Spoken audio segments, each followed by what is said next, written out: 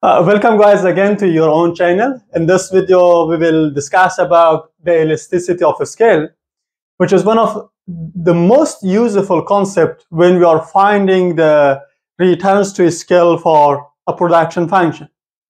In the previous videos, we learned about return to scales and three types of return to scales, which is constant return to scales, increasing returns to scale, and decreasing returns to scale. But this elasticity of a scale will help us to know what types of production function we will have. Either we have a increasing return to scale production function, decreasing return to scale production function, or constant return to scale production function. Why? Because the elasticity of a scale measures the percent increase in output due to just only 1% increase in all inputs. It means when we increase the scale of our operation just by 1%, when we increase the scale of operation just by 1%, what will happen to the output level? And mostly when it comes to practice, companies and also firms, they are interested with very small level of changes. They think when we are going to increase our scale of operation just by 1%, by 2%, by a very small change, what will happen to the output level? They're not talking about doubling their inputs or tripling their inputs. Rather, they are talking about just very small changes.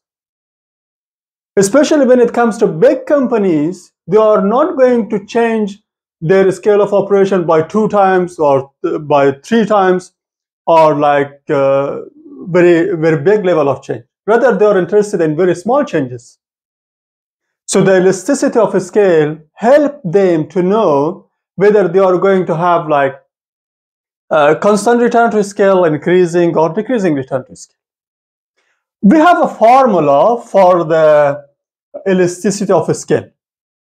Suppose we have our initial production function, y is a function of x, some function of x, and x can be our inputs.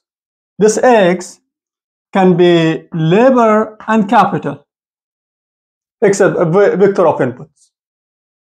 So if we are going to scale by some amount of t, like yt is our output after scaling is equal to f of tx. It means when we are going to scale our level of operation by t, that means we are going to increase all inputs by t. So we have a formula for the elasticity of a scale. If we use ex as a notation, it means elasticity of inputs. So it's equal to dyt, dy of t divided by yt over dt divided by t. It means elasticity of a scale is equal to the percentage change in input due to a 1% change in all inputs. T is the scale of inputs. And we are going to evaluate this one at t equal to 1, because when t is equal to 1, we are in the current scale of operation. We are going to scale up or scale down. If t is greater than 1, we are scaling up. If t is less than 1, we are scaling down. But we are going to evaluate at current scale in order to know the elasticity of scales. Then we can change it by doing some very basic mathematics. It will change to derivative of yt with respect to t multiplied by t over yt. Again, we are going to evaluate as t equal to 1. We know that y of t is equal to ftx. Then we can write down instead of yt ftx. Derivative of ftx with respect to t multiplied by t over f of tx. It means output after scaling. Again, we are going to evaluate at t equal to 1. Then, when we use this elasticity of scale, when the result of this ex by using either this formula or this formula.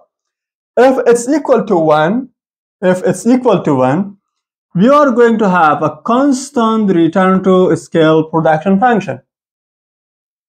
Constant return to scale production function. But if Ex of the results of this elasticity of scale is greater than 1, then we will have increasing returns to scale production function. And finally, if the results of Ex is less than 1, then we will have decreasing return to scale production function. Overall, elasticity of scale measure when we increase the scale of operation by a very small amount, like 1%, what will happen to the output level? What will happen to the output level? If the results of elasticity of scale is equal to 1, we have constant return to scale production function. If it's greater than 1, we have increasing return to scale production function. If it's less than 1, we have decreasing return to scale production function. In the next video, by using some example related to Cobb-Douglas production function, linear production function, and different types of production function, I will show you practically how we use this formula to know what types of production function we'll have, especially in the case of Cobb-Douglas production function, because as we talked before, in the case of Cobb-Douglas production function, the return to scale depends on the value of alpha plus beta. By using this formula, we will exactly know when Cobb-Douglas production function shows constant return to scale, increasing return to scale, and decreasing return to scale. For this video, this is it. Thank you so much for watching. See you next time. Don't forget to subscribe my YouTube channel. See you.